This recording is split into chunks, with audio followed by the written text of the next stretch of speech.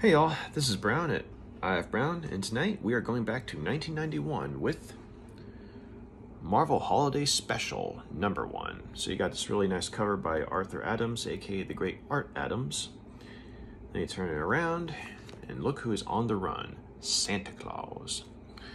So the reason that I initially tracked this book down a while back was because of this guy, Ghost Rider, the Danny Ketch Ghost Rider specifically.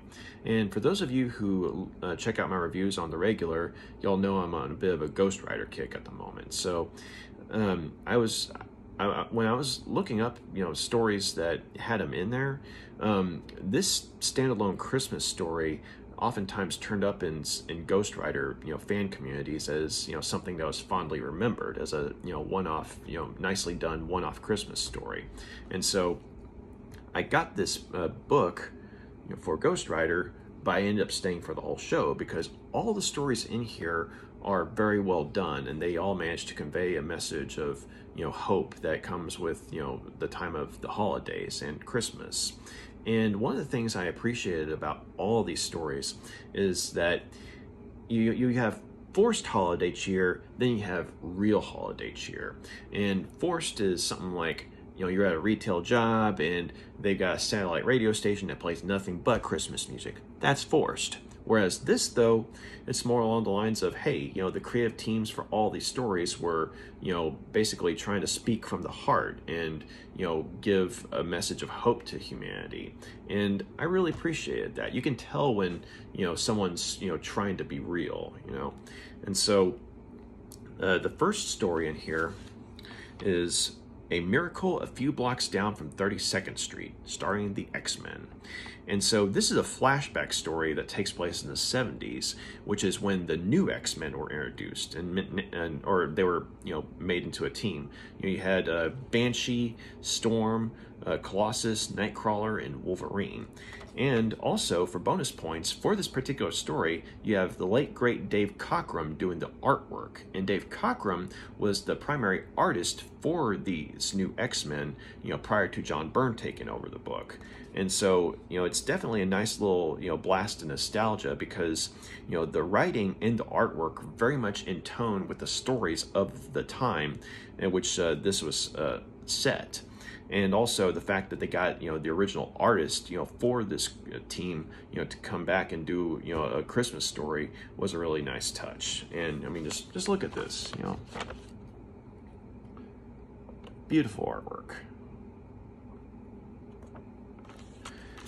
And so, but yes, sadly though, Dave Cockrum, he passed away in 2006. And so, R.I.P. buddy, you were one of the greats.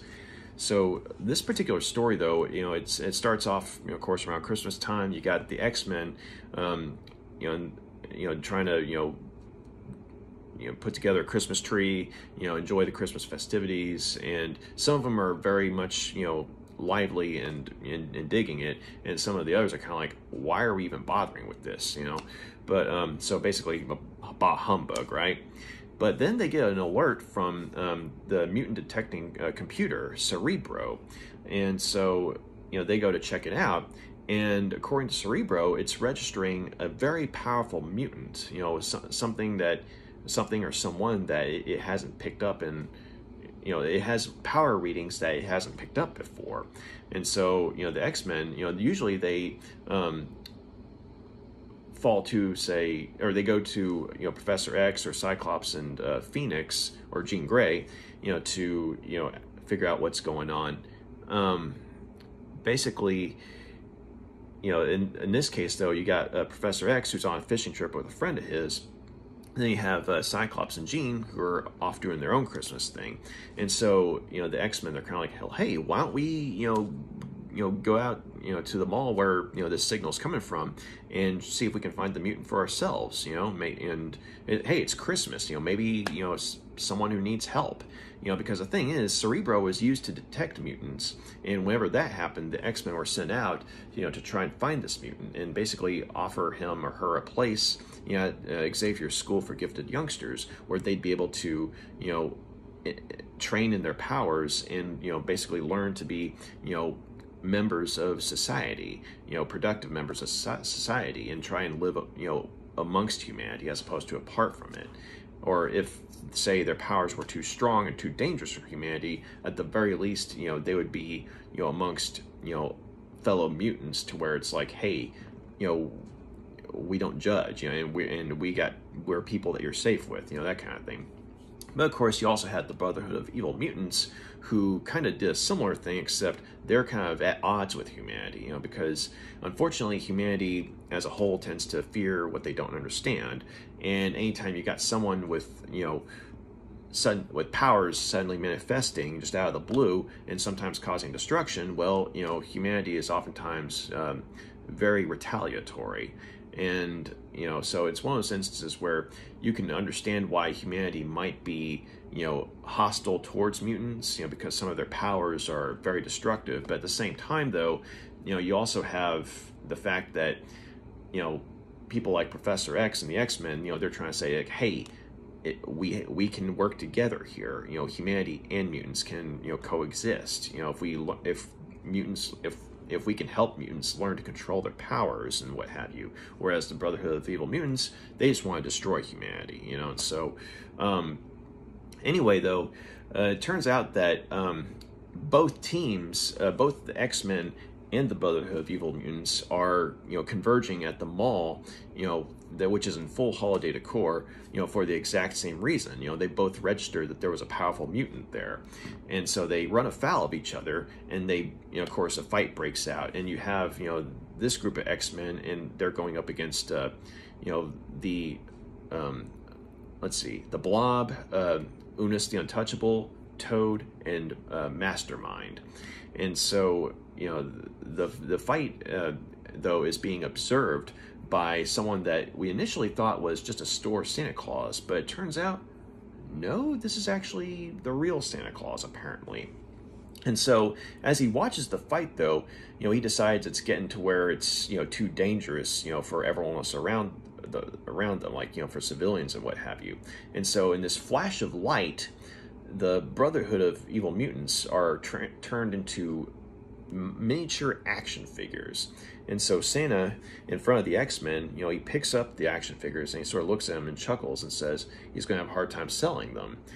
And the X-Men are just looking at him like, who are you? And so he smiles at them and says, Kris Kringle. And they're like, wait a minute, you can't be. And he says, I am. And so, and they're like, you're the mutant that we were trying to find? And he sort of chuckles at that. He doesn't really confirm or deny whether or not he's a mutant, but, he does sort of, scoff at the notion that both the X-Men and the Brotherhood, were both trying to, recruit a mutant to their cause, or recruit a soldier to their cause, as it were, on Christmas of all days. And so, basically, after having taken care of the Brotherhood, he teleports the X-Men outside of the mall and, basically erases their memory, of the last hour, wherein, they had the showdown with the Brotherhood and also had gone to try and find a mutant and ended up meeting Santa Claus. And so, the X-Men, they found themselves outside the mall with no memory of how they got there.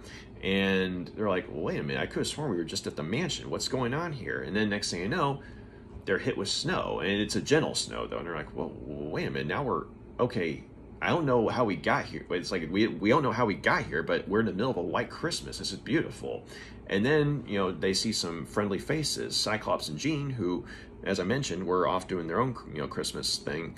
And so, they, head over to the group and, they all just sort of, end things on, an optimistic note, because it's like the snow just kind of came out of nowhere.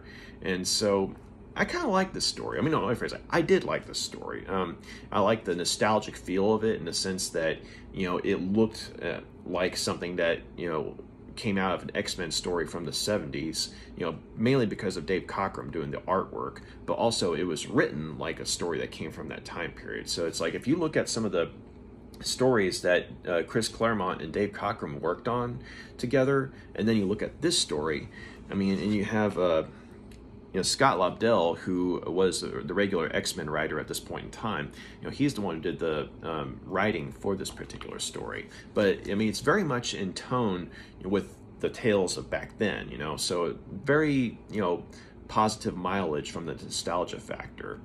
And also, though, I liked the lightheartedness, because I mean, this could have been like a dangerous battle and what have you, and it was starting to be, but Santa Claus of all people stopped it before it could get too out of hand. And so, and I liked how the X-Men and the Brotherhood, how they were both there for the same thing, but the way they bumped into each other literally was rather amusing, because you had Banshee and Unis the Untouchable, well, bumping into each other by accident, and they both turn around and say, "Oh, hey, sorry, didn't see you there." And then they're like, "You!" And then next thing you know, the X-Men and the Brotherhood are going at it.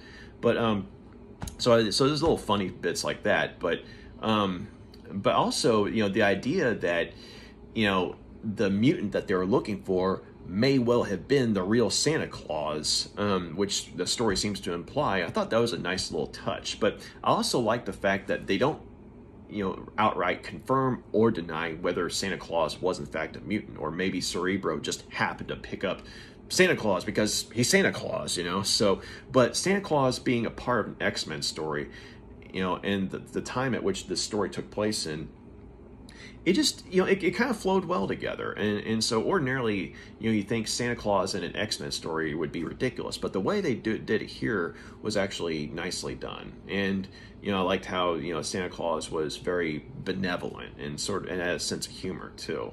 But yeah, so that was a good way to start off the collection of stories.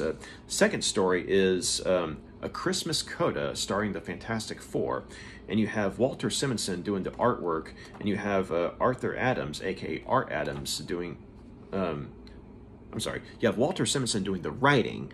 And I said he did the artwork because usually, time was he was an artist. I mean, he's a writer and artist, so I think of him as an artist first, so sorry about that. But he did the writing, and Arthur Adams did the artwork. And so these two guys, they worked together as the regular creative team of Fantastic Four at this point in time. And amongst other things, they turned out the classic story Monsters Unleashed, which had Ghost Rider, aka Danny Ketch, Grey Hulk, Wolverine, and Spider-Man, temporarily filling in for the real Fantastic Four. And that was an awesome story. So, having recently read and reviewed that one, and then seeing the same, duo, on hand for a one-off Christmas story, I was like, all right, awesome. We're in good hands here. So, so the story, kicks off where, Franklin Richards, aka the son of Sue Storm and Reed Richards, Visible Woman and Mr. Fantastic, he and Sue Storm are at this outdoor Christmas marketplace, trying to find some stuff kind of at the last minute, and Franklin is really wanting to get this Christmas ornament that has this that has one of his favorite cartoon characters on there. And so, his mom's saying that, well, remember, you were going to get your father something. And Franklin only has 50 cents on him, and that ornament's 50 cents. But so is, the ornament that he was going to get his dad. But, his mom's, basically kind of takes pity on him and says, hey, if need be, the Bank of Mom can help. And so, she ends up getting the ornament for Franklin, and he's all happy about it and everything, and so that way he himself can get something for his dad. But suddenly though he hears someone crying, and he's thinking to himself, someone's crying on Christmas Eve? Well, why? What's going on? And so Franklin, being the innocent little kid that he is, I mean, he hears someone in pain and he wants to help them out. And so he follows the sound of the crying, and he ends up in this alley where there's a strange looking man there. And I mean, it looks like, something from a long time, someone from like a long time ago. We're talking, old school clothes and what have you, but he's also got locks and chains on him, and he's transparent. And Franklin, he comes up to him, and he's asking, "Hey, what's wrong, Mister? Why are you sad?" And so the guy looks at him and says, "You can see me?" And so it says, yeah, I mean, you're kind of hard to see, but I can see you, though. And he's like, what's going on? Why do you have all these locks and chains on you?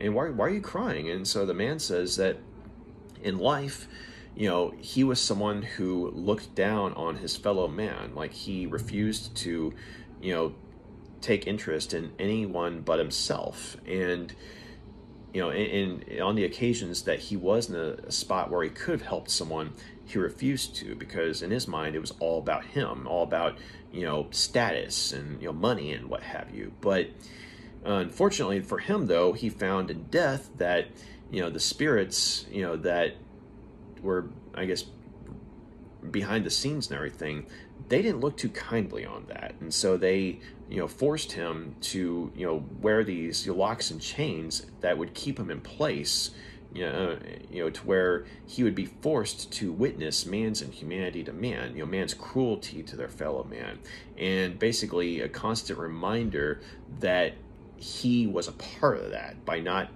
being compassionate and trying to help people out when he could have. And so he says that basically he's less than a shade of a man at this point, or he's less than a shade, period, because he's he can feel that he's finally dying, like he's vanishing, and basically once he vanishes, then that'll be the end of it. I mean, he doesn't know what happens after he dies, but he knows that basically he can't go on into the afterlife, and where there's some form of redemption.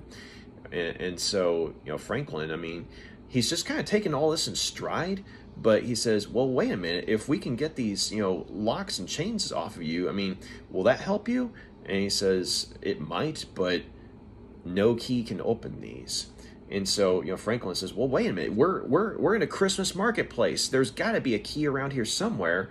And so he runs off, and at this point his mom's frantic looking for him, because he ran away from her when he was trying to find the source of the crying. And so she doesn't know where he is, and she doesn't know, she's freaking out, and she's a mother trying to find her son. In the meantime, though, Franklin, he goes to this market stall where there's this woman who has a key on top of the table, and Franklin's asking her if she could help him. And he's explaining that there's a man in an alley who he might be hurt or dying, but he's got all these locks and chains on him, and he just knows that if he can find a key to get these locks and chains open, then he can help the guy. And so the woman, she tells him that you see this key here, this key can open any lock, but it does not come cheap. It costs everything that you value. And so Franklin, in his childlike innocence, he's thinking money, right? And so he reaches into his pocket and pulls out the 50 cents that he was going to use to buy his father a Christmas present. And so he gives it to a woman, and she's like, seems authentic enough, and she allows him to get the key. But the problem is the key doesn't budge, and he's telling her, it's like, I can't move it. And so she says, well, that means you still have something that you value, and you're still holding on to it. And something of value doesn't have to be money. And so Franklin, he looks into his coat pocket, and he sees the ornament with the cartoon character that his mom bought for him. And he's really sad because he doesn't want to give it up. He really wanted that, and plus his mom got it for him. But he's like, okay, and he gives it to her. And so she's like, thank you. And it says, the key is yours. And so the key just falls into his hands. And so Franklin, he's like, thank you, and he's thanking her, saying that he'll use the key to help the guy. And so he runs off to the alley, and in the meantime, Sue, she's using her invisibility power to project a sort of like a hoverboard, where she's able to glide over the Christmas crowds to try and find her son. And she sees Franklin running into the alley, and she sees him talking to someone, but there's no one there. And she sees him like he's trying to open something with a key, except there's nothing in his hands and there's nothing that she can see that he's opening. And so Franklin, he gets to the guy right as he's, vanishing, and he's like, and the guy's telling him that, it's too late for me, son, but, thank you for trying. And Franklin says, no, it's not too late. The woman, she gave me the key. We can save you. And so, and he says, it's Christmas. Magic. This is when magic happens. This is when good things happen. We're not going to let you die. And so, with all the determination that he has, and this is just a little kid, mind you, he uses the key and he opens one of the locks, and suddenly all the locks pop open and the chains fall off the man. And the man, he's just, stunned, because, here he was, thinking that he was just going to vanish into nothingness. But suddenly, in this flash of light, both Franklin and Sue, they briefly see this man from like a long time ago and looking exactly as he used to back when he was alive. And so, he thanks Franklin, before he disappears. But at the same time, though, Franklin knows that this man has gone on to, a better place now, because he's free of his burden, and he was able to help him.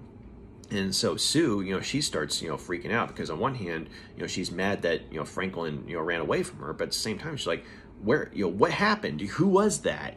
And so Franklin, is trying to explain to her that, this was a Christmas. He thinks that it was a Christmas spirit, that needed help, and thankfully, he was able, to find a key that would, free him.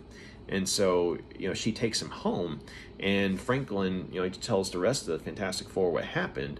And initially, they're thinking, he's just making it all up, and it's a good story. But hey, you got a vivid imagination. But turns out though that in the spot where the man was, there was a small box, and Franklin says, well, if it was all in my imagination, then how do you explain this? And so Reed Richards, being the scientist, he's looking at it, he's like, this looks like something from ages ago. And he's able to get it open, and lo and behold, there's the ornament that the cartoon ornament that Sue had got for Franklin and that he had given to the lady.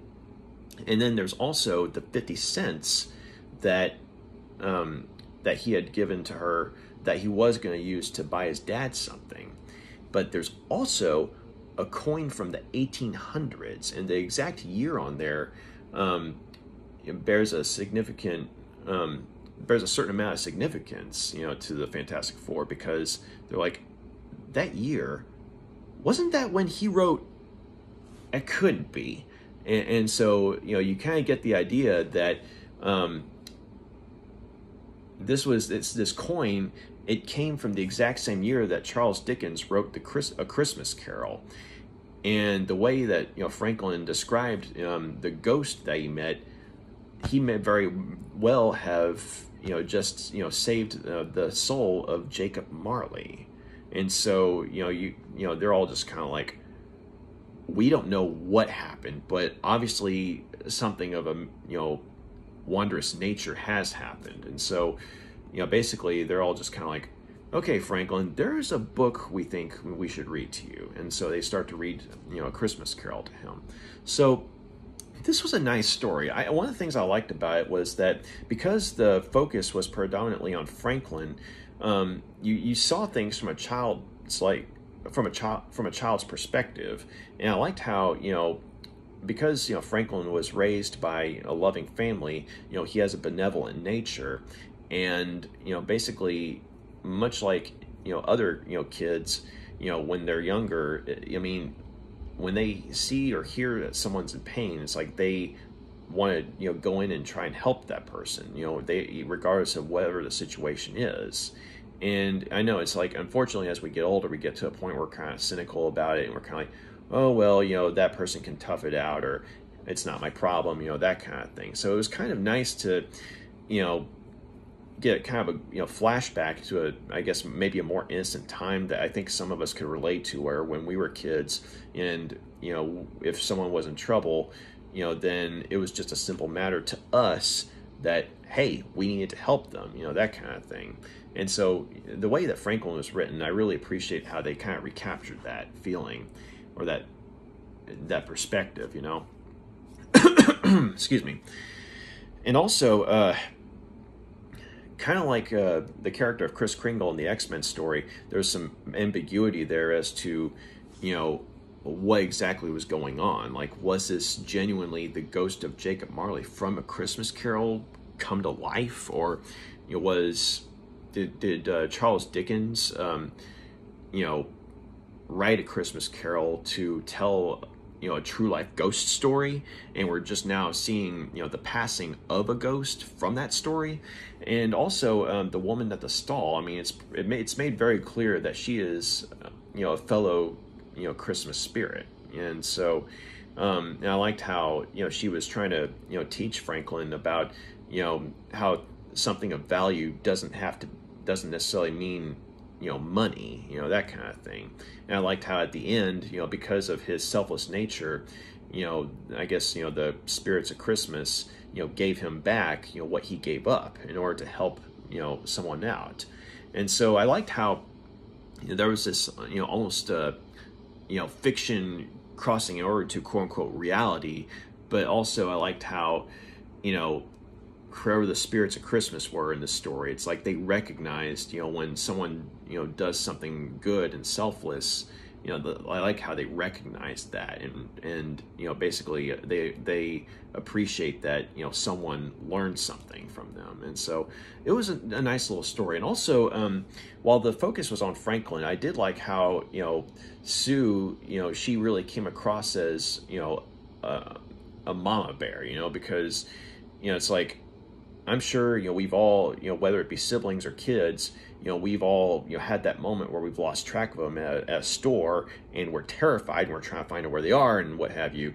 And so when Sue's trying to find Franklin, that felt very real, I thought. And and so it's like it's a nice little Christmas fantasy story, but also I liked how Sue was depicted as a believable mother figure, and so yeah, that was a nice little story. Next up we have Punisher in Midnight Drear. And so this was written by Stephen Grant with art by Klaus Janson, and these two guys had worked together on the Punisher series prior to this story. And so it was nice seeing them kind of come back, because they did very well with sort of grim and gritty urban environment stories, and this is definitely a grim and gritty urban story, but at the same time they kind of toned down the darkness though, because this is a Christmas story, and I appreciated that. Like, I like how it's consistent with the Punisher's portrayal at this point in time, as well as like the visual looks of the scenery and everything, but also I liked how they're like, hey, it's a Christmas story, let's soften things some. So in this story, though, Punisher is, in disguise as a derelict, amongst several other homeless people. It's like basically, they're huddled around a trash can that has fire in it, all trying to stay warm. And the reason that Frank's there is because he's heard on the grapevine that there's a spot nearby that's going to be the meeting location for two groups of criminals. And so one of them is like this, sort of, they're members of a Jamaican gang, which, I mean, yeah, they're bad enough. But then on the other hand, though, there's a group of people from, the legit mob, excuse me. And, basically, Frank's been, trying to get a hold of these guys for some time now. So it's, the mob guys are the bigger fish. But as he's waiting for the two parties to meet, he's listening to what some of the homeless people around him are saying, and he especially focuses on this father and daughter, who unfortunately, I mean, they've found themselves on hard times, and the father, he's breaking down crying because he can't afford to get his little girl just a small little toy just for Christmas. I mean, you know, he just wanted to get her something, but he couldn't even afford that. And so, you know, she's, you know, trying to comfort him, saying, "It's okay, Daddy. You know, I mean, and she's like, don't cry. I mean, you know, they didn't let Jesus, you know, stay at the end either." And so, you know, you could tell that, you know, while Frank's devoting his, you know, observations, you know, to, you know, the spot where, you know, the criminals are about to meet up, you could tell that kind of gets to him, though, you know, because, I mean, he had a family, and unfortunately they died. And so it's like, you know, he's definitely, you know, listening in on what they're talking about. And so, but then he sees that the two groups of criminals are meeting up, and so he takes off, you know, the coat that he was using as disguise, and he gives it to the father. He says, "You know, give it to your kid. You know, it's for her." And so, you know, the guy is first all like, "Thank you," but then he sees who gave it to him. He's like, you know, the Punisher, right? And so, you know, Punisher, you know, charges at the guys, at the two groups of criminals, who immediately both think that, you know, one or the other, you know, set the Punisher on them. And so, you know, they fire on each other. And right before they started shooting each other, the group of Jamaicans had, you know, put their suitcase that they were going to bring to this exchange. They had thrown it into the, you know, trunk of the mob guys. And so it turns out that this, you know, suitcase was booby trapped, because as the Jamaican guys, you know, retreat, you know, after, you know, one of them having been mortally wounded, and Frank's pursuing the mob guys, like he's able to, you know, catch up to the car, you know, by using some shortcuts. But unfortunately, though, he's shot in the chest, and he's, you know, knocked off the car.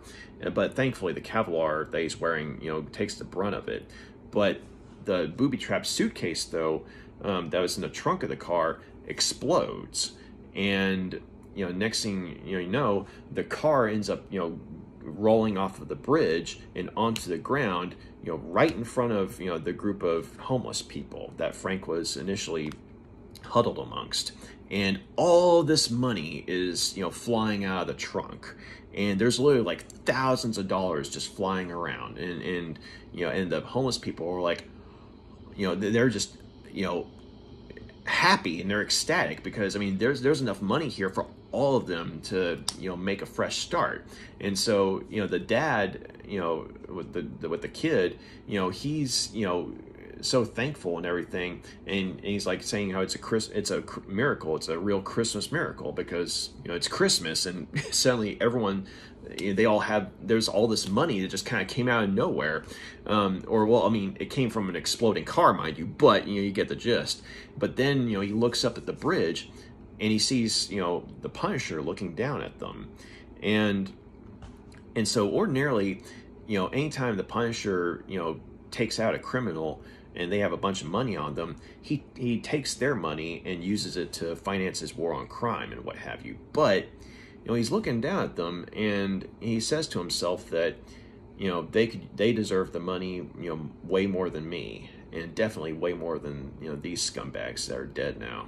And so, you know, he's thinking to himself that maybe it's just a holiday cheer, but, you know, they're welcome to it. You know, just, you know, enjoy. You know, this is, you know, basically a Christmas gift. Enjoy it. And then he walks off. And this was a very simple story, but sometimes simplicity, when it comes to, you know, Punisher stories, can be a good thing.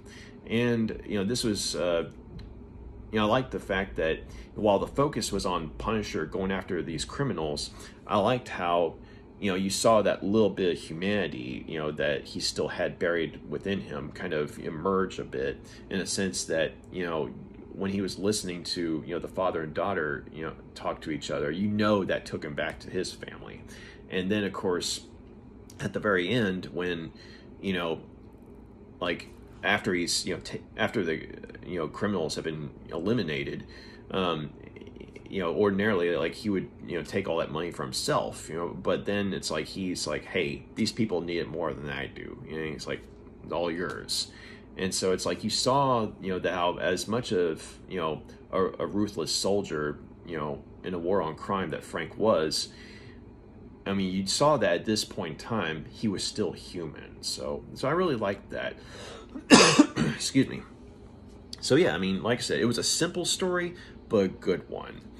And it just felt kind of relatable in the sense that, you know, homelessness, it's a problem that's, you know, been with us for a long time now. And I mean, you know, for as long as, you know, a lot of us can remember. And so it's still, you know, going on today. And so, you know, stories like this, I just thought, you know, they kind of remind you that, you know, regardless of, you know, your one's economic status, I mean, you know, just because, you know, you're falling on hard times, that doesn't mean, you know, there's no humanity there. Like, there's a soul there, you know. And so I liked how, you know, a supposedly heartless killing machine like the Punisher, you know, had enough humanity in him to, you know, let the people have, you know, a genuine gift that could help them. So that was a good story.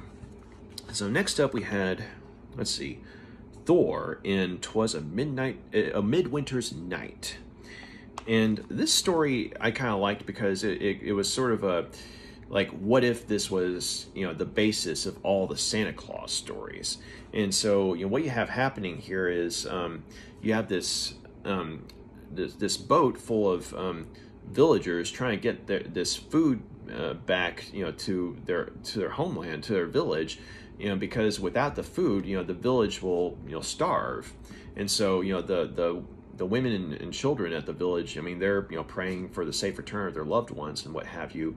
And in the meantime, though, while all this is going on, in Asgard, you know, Odin and Thor and others, you know, they see that there's this meteor that's heading towards Earth.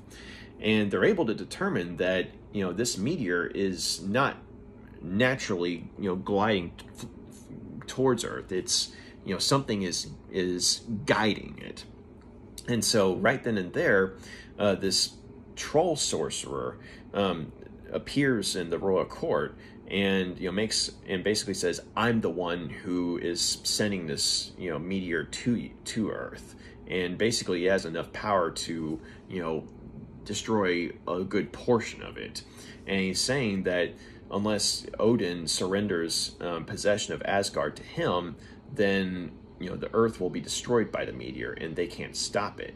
And so, you know, of course, you know, Odin and Thor, they hear the troll out, and they don't outright refuse him, but at the same time, they don't agree to his demands.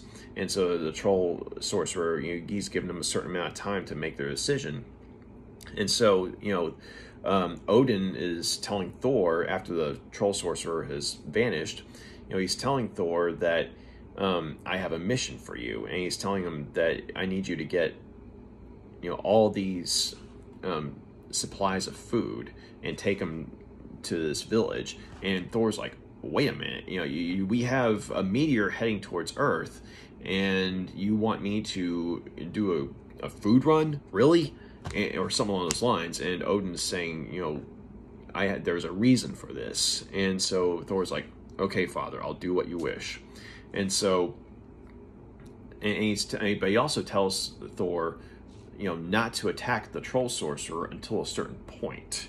And so, so he goes after he engages the troll sorcerer in battle when Odin tells him to, and this is after he's gotten, you know, the supplies of food. And, you know, and first off, you know, the food was brought to the village, and he was and it's kind of implied that either he or someone else of Asgard was in disguise, you know, to, you know, deliver the food to the village. And, you know, a couple of people, they see someone in their house, you know, dropping off the food, and they're like, who is this? You know, do I mean good or ill towards us? But they see that it's food, and they're like, you know, it's a miracle and everything.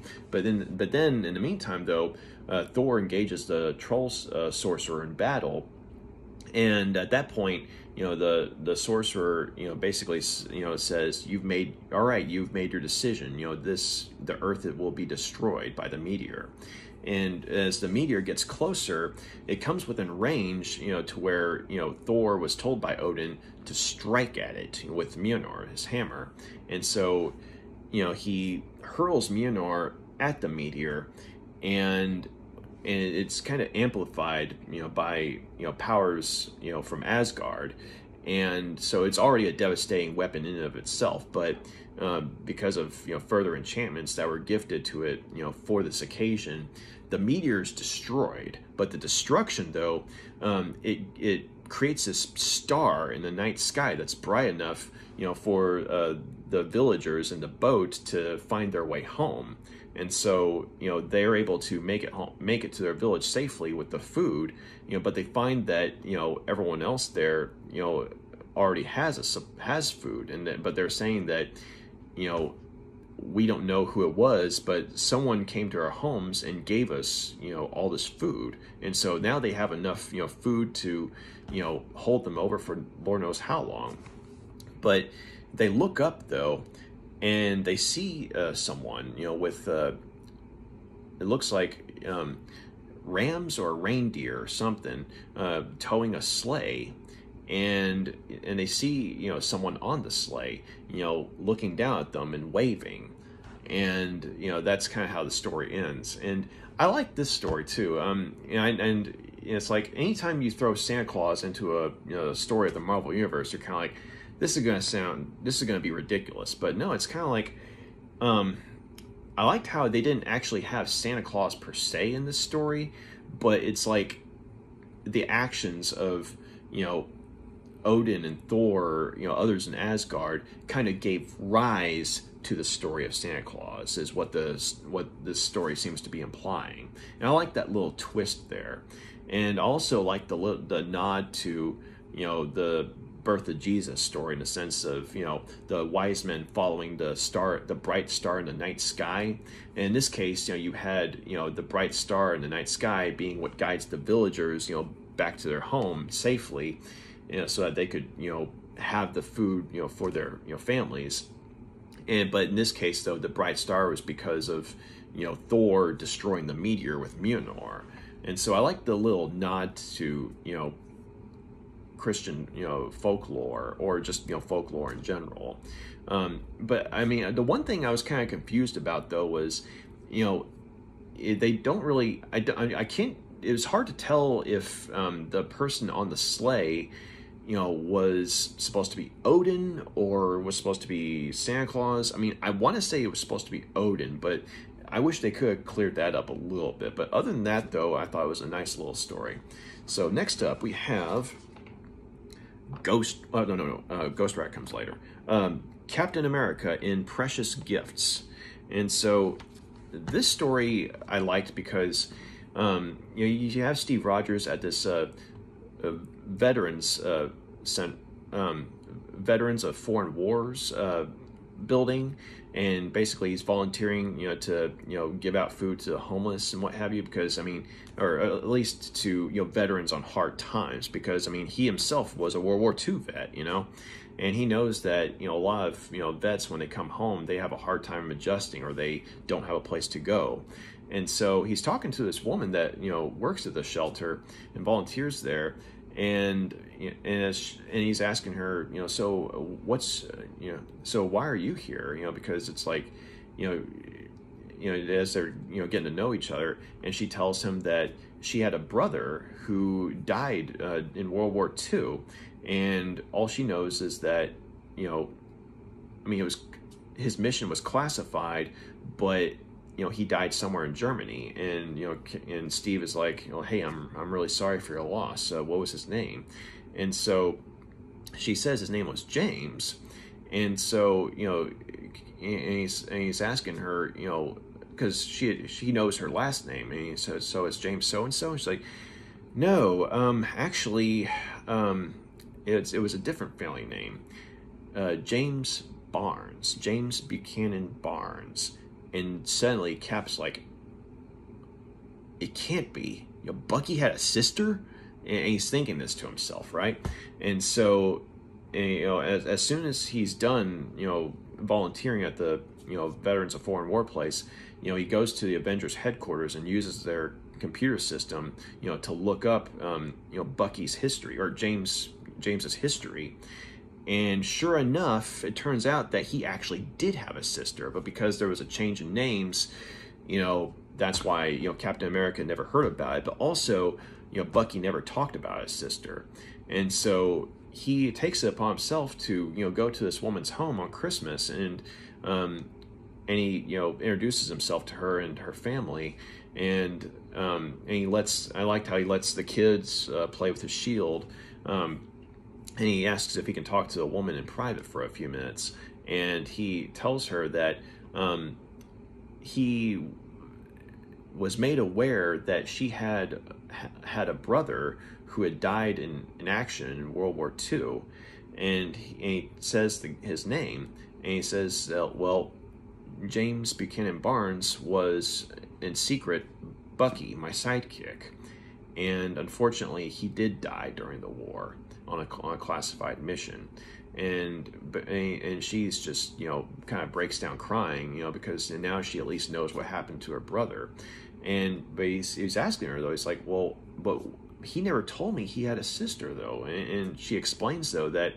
when both of their parents died, she went to go live with her aunt, and, you know, Bucky, you know, or James, you know, he kind of saw that as a betrayal, and, you know, sort of cut off all contact with her because of that, because, you know, it's like, you know, he thought that they were going to stick together, but they didn't, and so he just kind of pretended she didn't exist, and that's why he never told you know, Steve Rogers about her.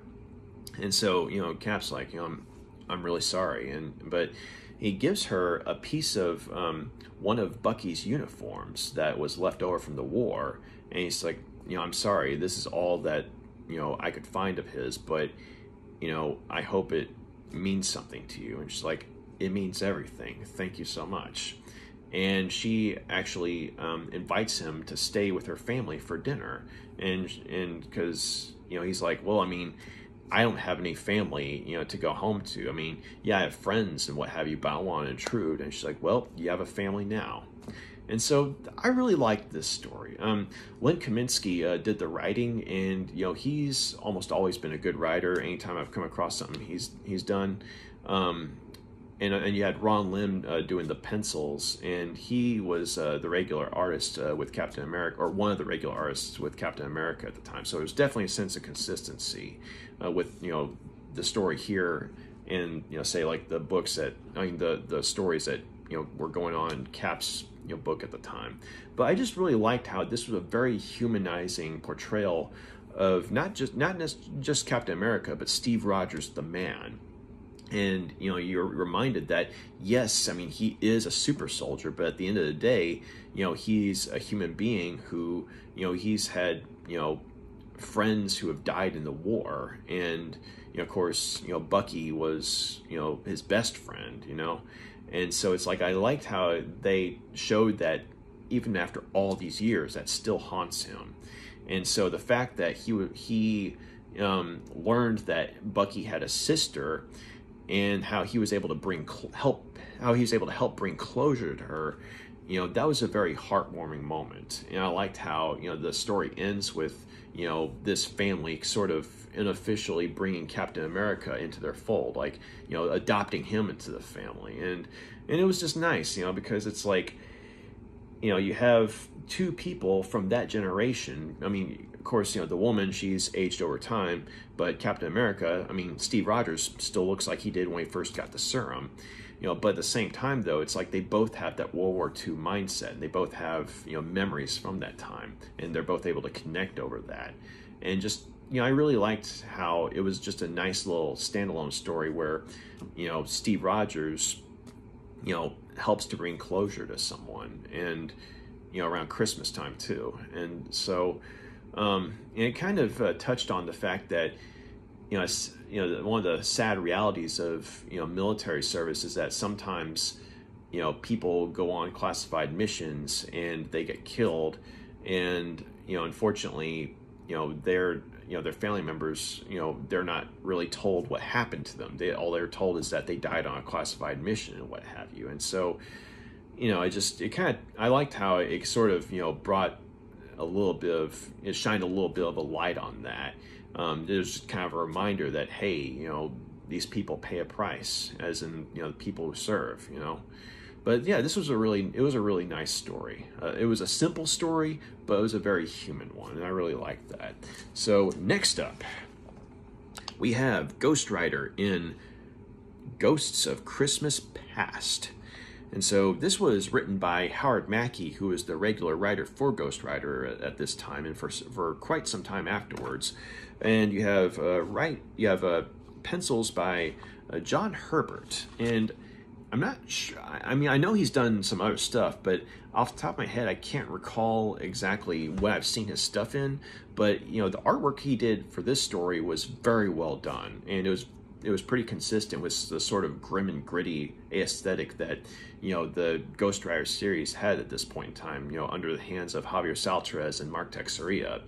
And so, you know, the way this story kicks off is that this little kid has been kidnapped from his home by criminals hoping to hold him for ransom, you know, because his parents are very wealthy. But in the process of, you know, taking the kid away in their car, the kid was able to, you know, push the door open and fall out of the car and run away from them. But the kicker is, though, this little kid's blind. And so, you know, while he's not afraid of the dark, I mean, he now knows that there are bad men in the dark. And so he's doing his best to try and run away from them, but he can't, of course, he can't see. He doesn't know where he is. And so he ends up in the Cypress Hill Cemetery. And, you know, the criminals, you know, they're able to follow his trail. And, you know, the ringleader of the group is saying, okay, you know, we can't kill the kid because we do that, we get nothing. But you want to rough him up a bit? Have at him, you know, basically because they're pissed off that, you know, a little blind kid got away from him, and then they're going to take their anger out on him. And so, you know, the ringleader, he's the one who finds the kid first, and the kid, you know, he's just breaking down crying, and, you know, he's, you know, begging for help, and he actually starts, you know, calling out for Santa to come help him because it's Christmas and it's, you know, snowing and what have you. And so, you know, he's just, you know, the poor kid's just, you know, in terror, and he can't see anything. And so the ringleader finds him and actually starts hitting the kid. And that's when a voice says, you know, you will spill no more of this child's blood. And the guy turns around only to be met by Ghost Rider. And so Ghost Rider, he uses his chain to, you know, take the guy out rather brutally. And, you know, the kid, I mean, he can't see any of this, but he hears it though. And so he goes up and he's feeling Ghost Rider's boots. And then, you know, he hears the jangling of the chains and he's thinking, bells? And then he looks up at Ghost Rider, sort of like feeling him, and he's like, you're Santa. and so you have this really, this nice little moment where you have Ghost Rider looking down at the kid and the kid looking up at him, you know, because, you know, it's like, you know, the kid, see right here, I mean, he's literally thinking that Ghost Rider is Santa Claus, and he doesn't know this is Ghost Rider, but it's like he hears the rattling of the chains, and he's thinking it's, you know, sleigh bells or something, and he feels, you know, Ghost Rider's boots, and he knows that Santa wears boots too. And so he's asking Ghost Rider, or he's asking, quote unquote, Santa, you know, if, you know, he can, you know, help him. And that's when the rest of the criminals come up on them, and they, in their ignorance, you know, are assuming that, you know, Ghost Rider is just some, you know, nut job who thinks it's Halloween. But they find out the hard way that no, this is actually a ghostly or demonic, you know, entity, and he just wipes the floor with these guys. And, you know, and he protects the kid and keeps the kid behind him. But, you know, he makes sure that these guys receive a brutal thrashing, and then he subjects them all to the penance stare. And so after that, though, you know, the kid's asking, you know, Ghost Rider if he can, or asking, quote unquote, Santa if he can take them home, or if he can take him home. Sorry, and because, I mean, he's really cold, and, you know, he's really tired, and, you know, he's really scared, and he knows his you know, mommy and daddy, you know, they're scared for him too. And so, you know, Ghost Rider simply says yes. And so he gently takes the kid. And I like this because, you know, he's got these spikes on him, right?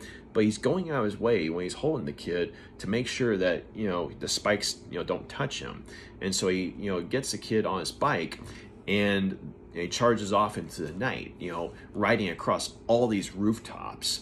And I love how it's talking from the kid's perspective, how, you know, for the rest of his young life, you know, he would never, you know, forget, you know, the time that Santa saved his life.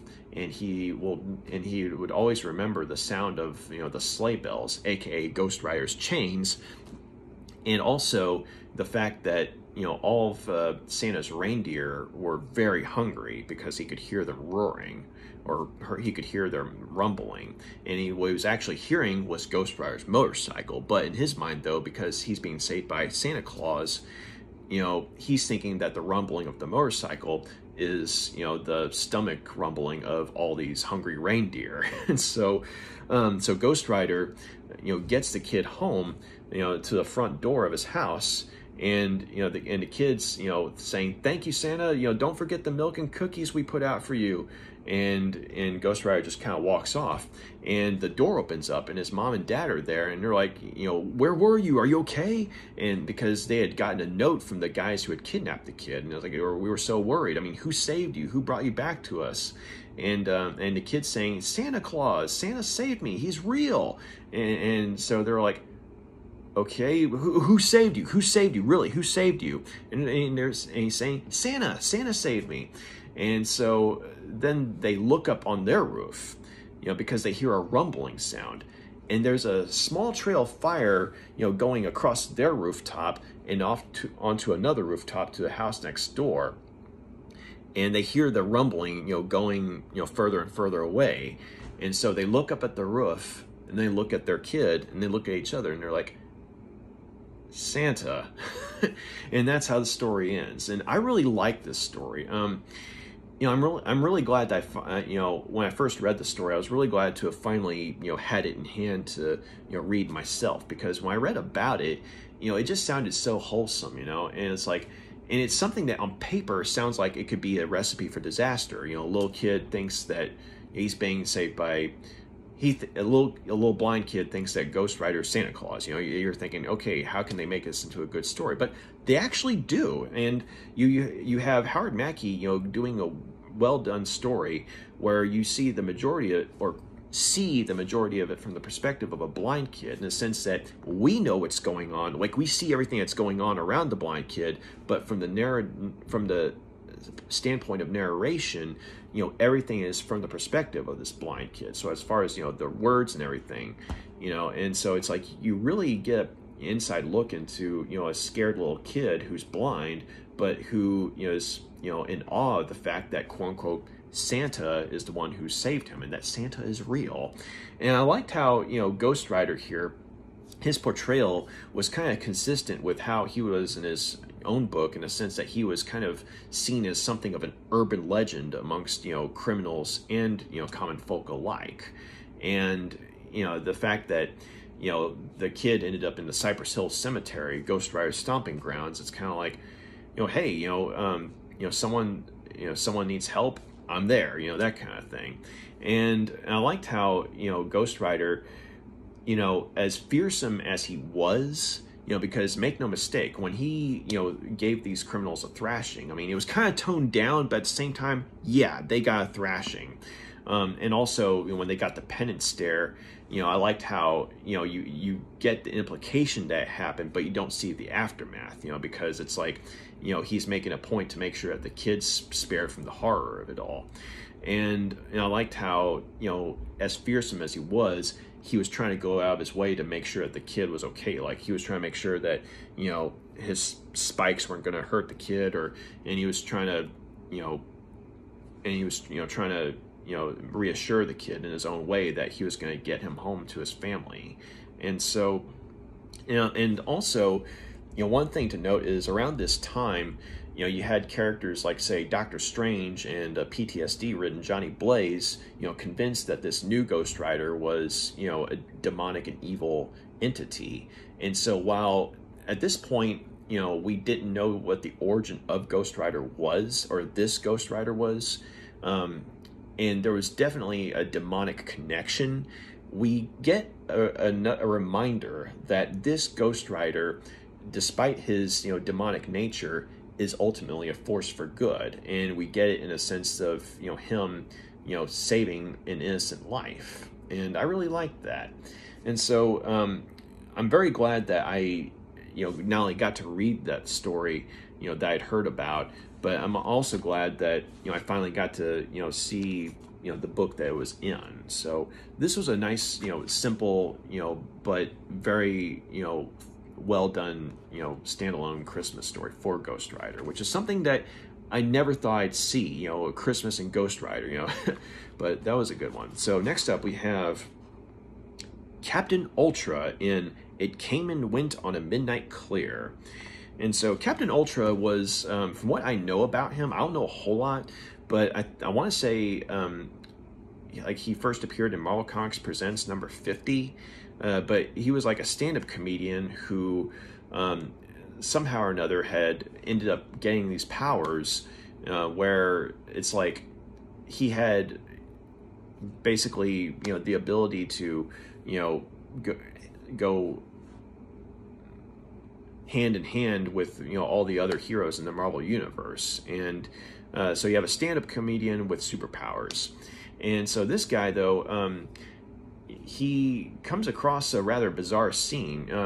All these people are, saying that, their Christmas trees, just got up and left, like broke out of the homes they were in and just walked away.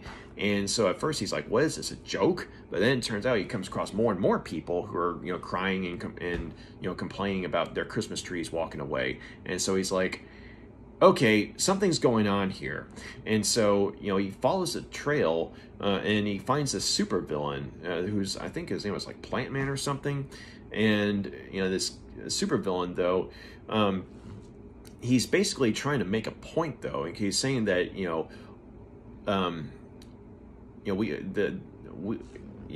humans in general, they tend to, cut down trees, to a point where, the ozone layer is getting affected. And, the fact that Christmas time, all these Christmas trees keep on getting cut down for just a one-time use, he's, saying that it's a waste and that it needs to stop. And he's trying to, bring awareness, to this, threat to the environment. And so, when Captain Ultra, shows up there and he hears all this, initially, everyone's thinking that, Captain Ultra and this plant dude are about to fight each other.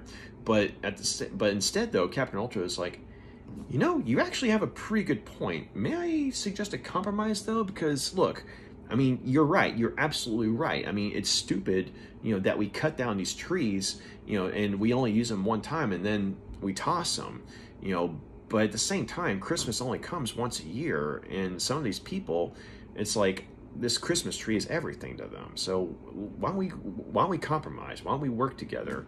And so what they end up doing is they end up, after Christmas, has come and gone, a few days later, they take these trees back and replant them in an area where, the ground is fertile. And so, the Plant Man, he's actually thanking Captain Ultra, saying, he's like, I was thinking you were going to, punch my lights out, but here you are working with me, and, you actually understand what I'm trying to say. And at the same time, Captain Ultra's like, yeah, and you understand what I'm saying too, and so, the Plant Man's like, oh, hey, by the way, I got a Christmas present for you. And the guy's like, really? And he gets this outfit, and it's sort of this, edgy, dark looking outfit. And so bear in mind, Captain Ultra looks like this. He's a very brightly colored dude. And he's like, really? and so the Plant Man's like, okay, yeah, you're right. It's not your style. But hey, thought that counts, right? And so the story ends with, Captain Ultra kind of, turns to the reader to say, add on to the message of the story that, it's like, hey, we only have a limited amount of,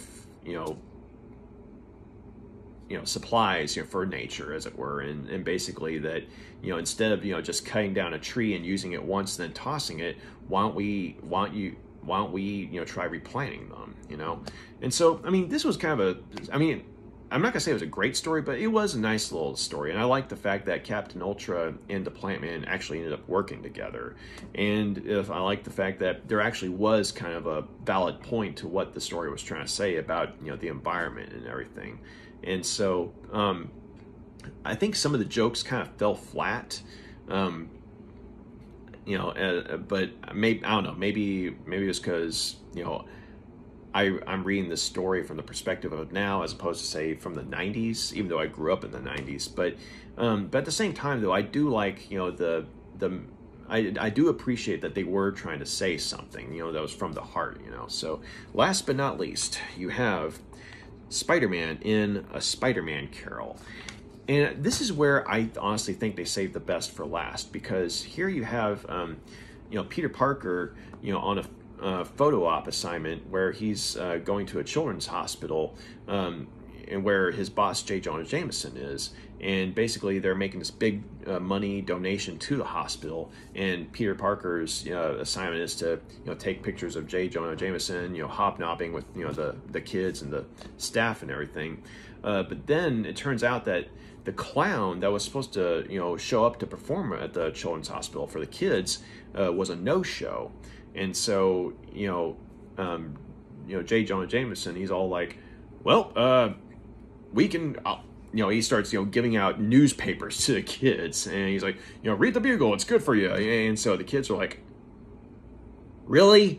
so you know, Peter, though, he decides, it's like, okay, these kids, you know, are going to get a clown, you know, regardless. And so he changes into Spider-Man, and he knocks outside of one of the windows, and the kids are like, whoa, Spider-Man! They let him in, and he's you know, joking around with them, and that's when, you know, J. Jonah Jameson's all like, get out, you know, because he hates Spider-Man, right? And so, you know, so at first, you know, he's like, okay, kids, I'm sorry, but, you know, they're not going to let me stay here. I gotta go, but, you know, Merry Christmas. But then the kids start insisting that Spider-Man stay, and, you know, and they're trying to tell J. Jonah Jameson that, you know, hey, you know, we know that you talk shit about Spider-Man. Okay, they don't actually say you talk shit, but you talk smack about Spider-Man, you know, but here's the thing, he's helped all of us. And so and the thing that was cool about this is that each kid is recounting a story that actually happened in some of Spider-Man's own books, you know, wherein he either helped them or some of their family members and saved them from supervillains and what have you. And each time one of these kids recounts a story to, you know, Jameson, it's like you see him start to, you know, soften a bit, but then he's like, nope, I have my standards, you know, Spider-Man cannot be here. And so so basically what ends up happening is that the thing that was that comes the closest from the kids, one of the things that comes close to changing J. Jonah Jameson's mind is that one of the kids had a brother who was unfortunately terminally ill with leukemia, but he was a huge fan of Spider-Man, and to a point where, you know, one of the Bugle's own reporters had written a story about him, you know, about, you know, all the stuff that he collects, you know, over, you know, in regards to Spider-Man, like stuff from, you know, battles and what have you, pictures. And so the kids telling about how Spider-Man one night, you know, just came in to, you know, the kid's hospital room and just spent time with him. And, you know, he didn't do it for money or fame or anything like that. He was just, you know, doing something, you know, nice for the kid. But sadly, though, you know, the kid, you know, died, you know, a short while after that.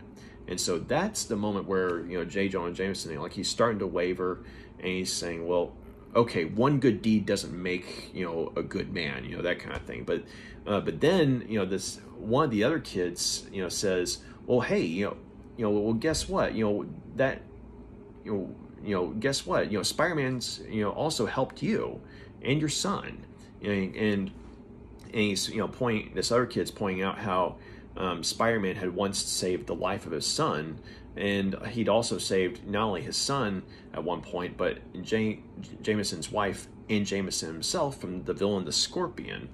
And so at that point, you know, Jameson's like, he's really reluctant to admit it, but he's like, okay, Spider-Man, you can stay.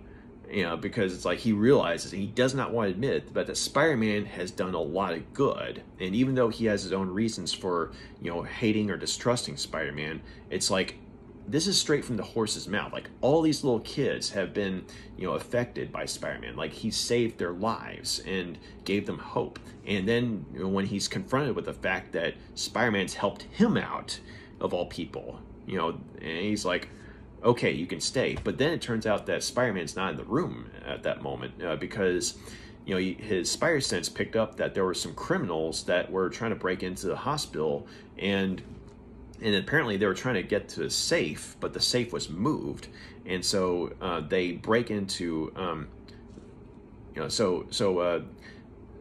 Spider-Man ends up, finding them, and he almost catches them, but then, due to a mishap with a water pipe, he's distracted enough to where they're able to, hightail it to the children's room and try and get some take them hostage. And so they have the kids at gunpoint, and, Spider-Man's, saying, okay, I'm gone. Don't kill them. I'm leaving. And so as he's walking out, one of the kids who's being held hostage, actually fights back and, hits the guy enough to where there's a distraction, and the guy's about to, blow the kid's head off. And that's when Spider-Man is like, And so he gets all in, like all this anger, and he just, beats the crap out of these guys.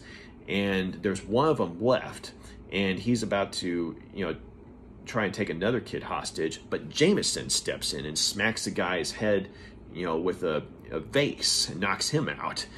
And, at that point, Spider-Man just kind of looks at Jameson, and he just lifts him up, and he says, basically, Jameson's a hero, and the kids are all start cheering for Jameson and Spider-Man, and Jameson's like, put me down!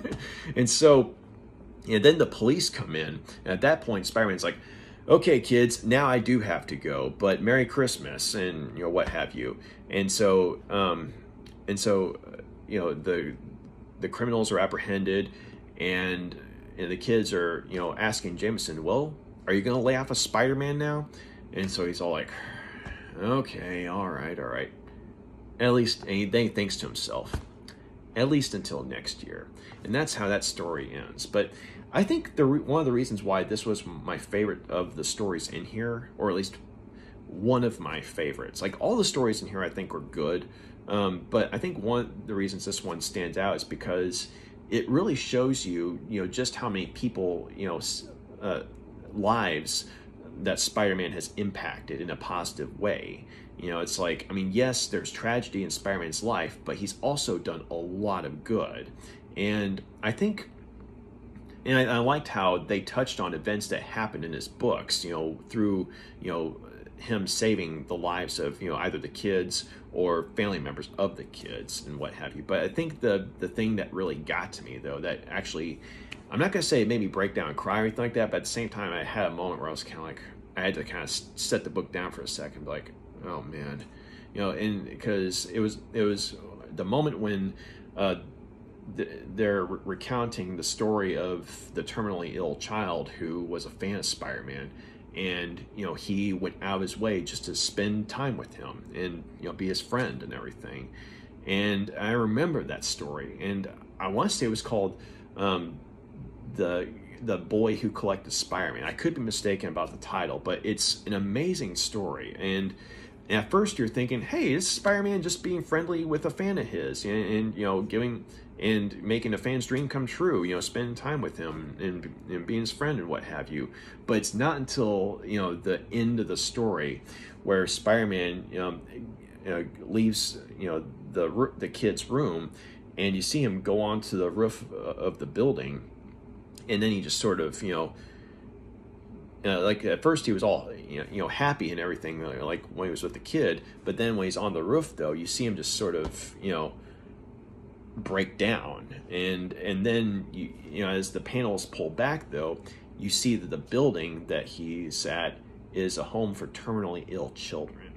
And interspersed throughout the story were clippings of from a reporter who was talking about the kid and about what a big fan of Spider-Man he was. And then at the very end, though, he says, unfortunately, he's terminally ill with leukemia and probably won't ever get to meet his hero.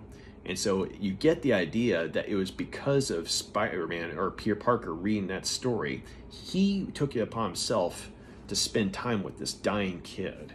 And I remember when I read that story, I just I got choked up, I will freely admit. And so I was not expecting a callback to that story from something in here. And so I'm getting choked up right now just thinking about it, man.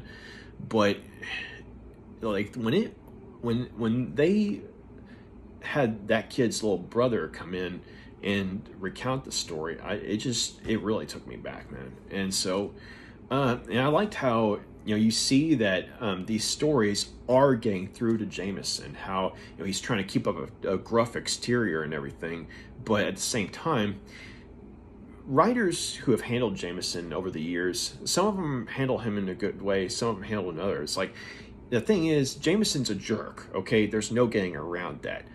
But you do have those moments where you see either you understand why he's a jerk, or you see that there actually is a decent person buried underneath there. You have to do some digging.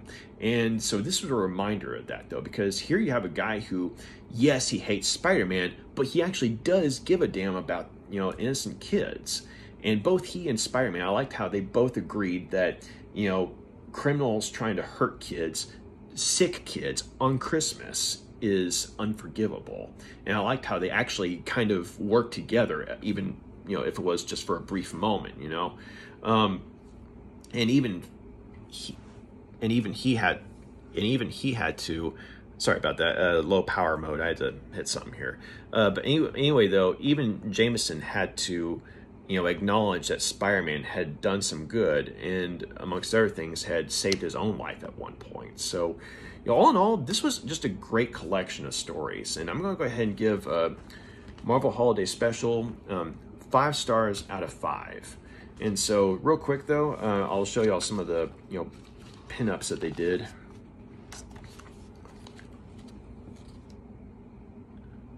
Fantastic Four pinup.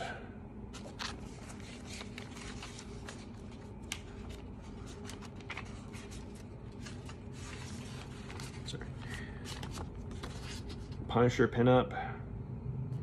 Sorry, Punisher pinup.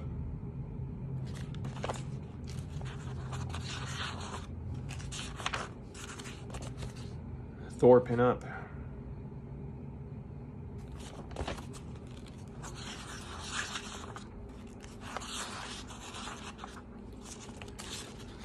Random snowball fight, but I like how you have all these different Marvel characters there. And you got Thing, Strong Guy, She-Hulk, Beast, and of course Colossus.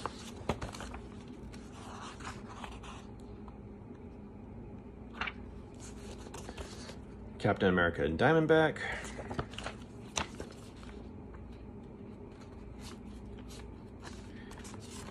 And of course, Spider-Man and Mary Jane.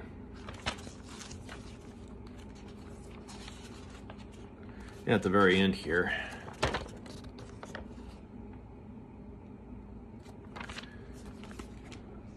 but yeah, so all in all, this was a really, fun collection of Christmas stories.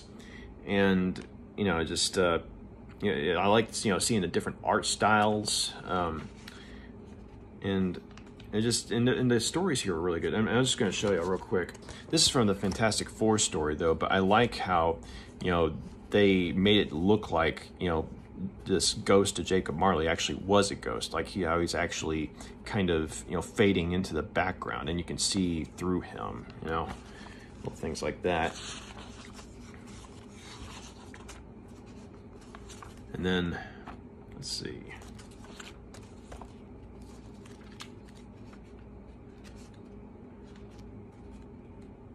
Oh yeah.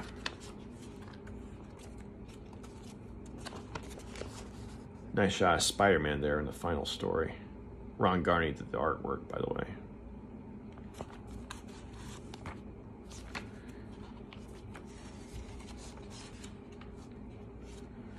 And here's the bit where,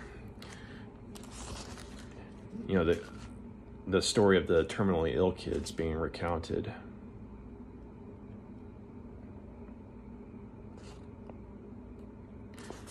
And then it's like you see right here, like when it comes to the kids talking, like this is probably one of the closest moments that Janson comes to, you know, feeling something, you know. But so yeah, that was Marvel Holiday Special. I hope y'all enjoyed my review and hearing about it. And you know, if some of y'all have read any of the stories from this collection, I mean, I'd love to hear your take on them. But y'all got any questions, comments, please drop a line, let me know. If you like what you see here, please feel free to like and subscribe. So y'all have a wonderful evening, and I know it's summer, but Merry Christmas down the road. Y'all take care. Bye.